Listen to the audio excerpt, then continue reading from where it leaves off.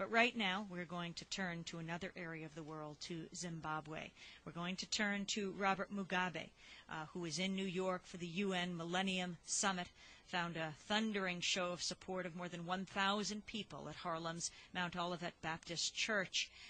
Mugabe has been criticized by some for his radical land reform plan that aims to take land away from descendants of British colonialists and give it to impoverished blacks in his country. Last night, he talked about what's happening in Zimbabwe today.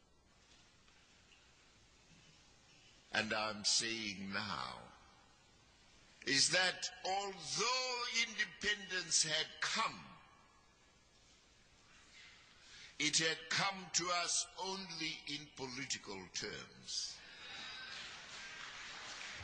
Some other people continued and still continue to deprive us of our economic independence.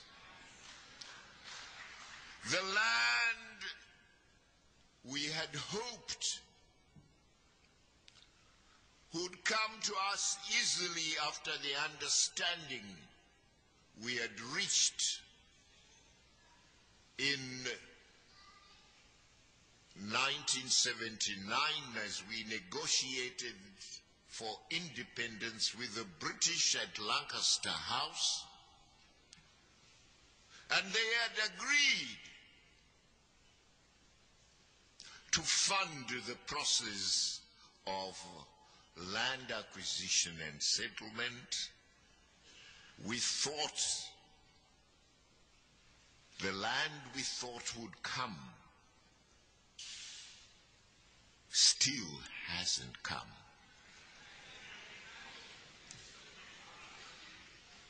Those who had made the promise, then there was the government of Thatcher in Britain,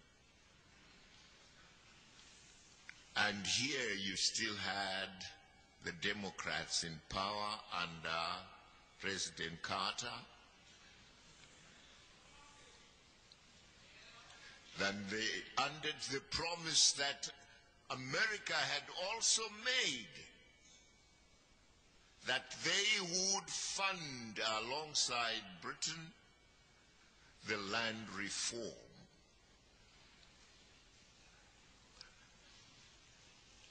Carter was defeated, and in came President Reagan.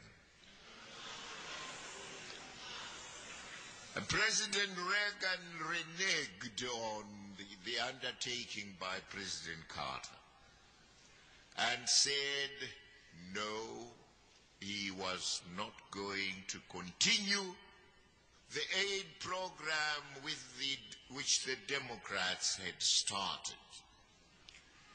Then in Britain they also reneged and said they no longer had any money, and this at the time of Thatcher. But later we negotiated with the Conservative government a New Deal in 1996.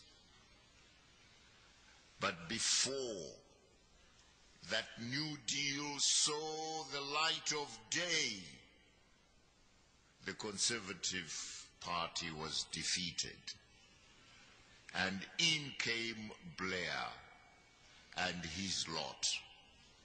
And these said to us very clearly, very blatantly, they were not in a position to inherit colonial responsibility. What Labour had promised, what the Conservatives had promised, was a matter for the Conservatives. They were a Labour Party with its own policies. We said to them, we tried to reason with them, and said, but at international law, surely, if you are successor to a legitimate government of Britain, you don't only succeed to assets, you also succeed to liabilities.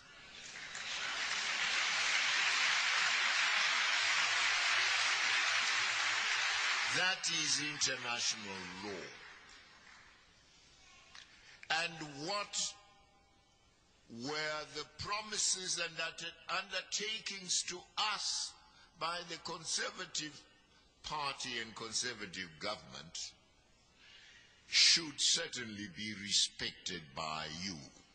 In broad daylight, they said they would not do that. They would not, therefore, fund the land reform program and pay compensation or help us to pay compensation for land to be acquired by our government for purposes of resettling our people. Then we say to us, we were deadlocked on this matter at Lancaster House for 10 days. The negotiations altogether took 3 months, from October to December 1979. If the principle we stood by and we affirmed in 1979 that when your ancestors seized our land, they did not pay compensation, and so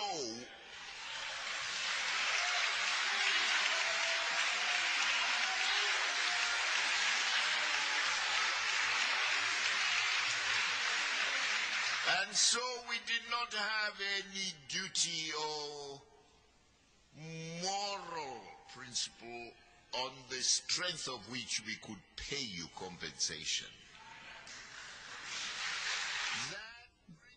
Zimbabwean President Robert Mugabe speaking last night at the Harlem Mount Olivet Baptist Church. We're going to go back to that speech in just a minute here on Pacifica Radio's Democracy Now!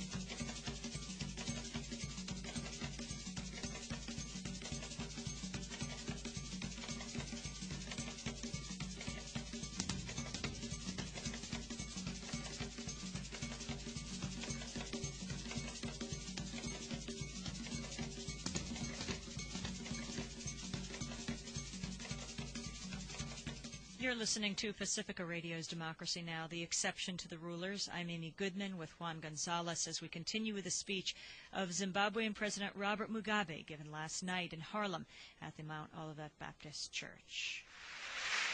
And so we did not have any duty or moral principle on the strength of which we could pay you compensation. That principle we shall revive, and we will take the land